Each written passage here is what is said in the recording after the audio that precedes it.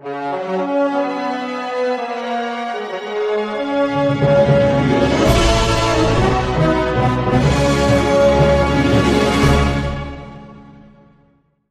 you a Disney fan? If so, did you know that Peter Pan from 1953 grossed more than $87 million worldwide? All of this on a budget of just $4 million. Man, with that kind of revenue, I can see why they made so many spin-offs and variations of this very popular Disney franchise.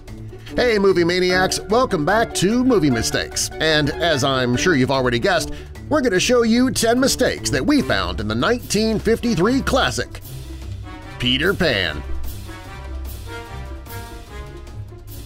Oh, and be sure to subscribe and click that notification bell too. And tune in every Wednesday and Saturday for more great videos like this one. So, without further ado, let's do this. Shame on you, upsetting the poor captain. There'll be no handouts today. She now, she. When Mr. Darling knocks over the building blocks that Nana just put together, you can see that there are many blocks scattered all over. In the next close-up shot of Nana, when she knocks over the remaining blocks, some of the first blocks have disappeared. In the beginning of the movie, when John and Michael are fighting, John has a red bandana tied around his head. When they all rush over to Nana, that bandana is gone, but right after that, when he's in bed, the bandana is back on and his mom takes it off of him.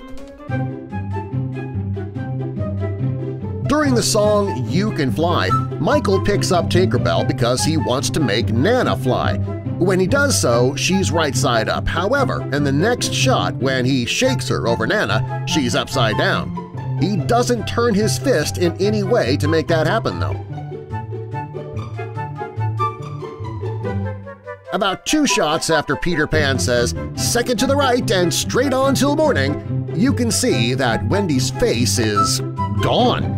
As she flies nearer to the camera, her face slowly develops an eye, but that's all. Creepy. When we first meet Captain Hook, there is a pirate high above the deck of the ship singing.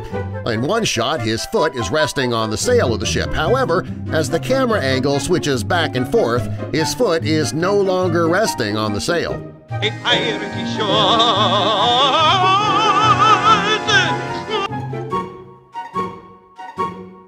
In the mermaid scene, Wendy lands on a rock barely large enough to stand on. A few moments later, when she's being splashed by the mermaids, the rock has expanded to about 4 times its original size, and a seashell has miraculously appeared on it. You dare to come near me again! Wendy! Wendy! They were just having a little fun. After the mermaids splash Wendy with a ton of water, her hair is soaked, and you can tell because it's sort of hanging down and drooping. But then they cut away, and when they cut back to Wendy, her hair is perfectly dry. Wouldn't all ladies love to have that skill? We were only trying to drown her. You see? When Peter Pan and Hook are fighting on Skull Rock, and trust me, if you haven't seen the movie, this part is pretty exciting. Peter puts his knife in his mouth, which, come on, let's face it, it's kind of unsanitary. I mean, who knows where that knife has been?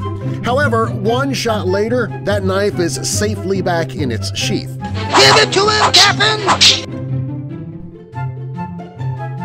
In the duel at Skull Rock after Peter leads Captain Hook onto thin air, Hook drops his sword and scrambles to grab hold of the cliff again.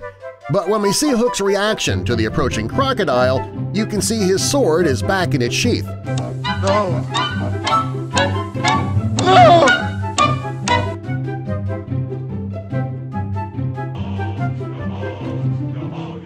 When the boys and Wendy are tied up on the ship, you can see Wendy is with them.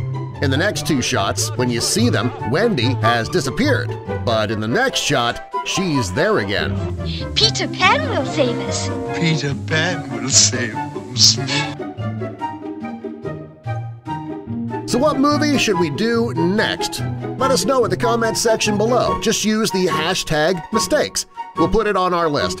Oh, and don't forget to like, subscribe, and click the notification bell now. We want to give a huge shout-out, too, to all the movie maniacs out there. Thanks for hanging out with us, and we'll see you next time.